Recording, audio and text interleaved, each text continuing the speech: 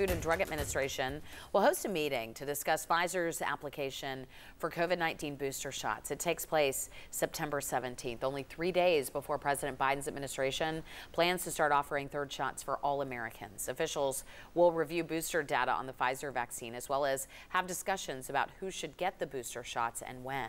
If they determine booster shots are needed, the FDA could approve a third Pfizer shot and later do the same for boosters for Moderna and Johnson & Johnson.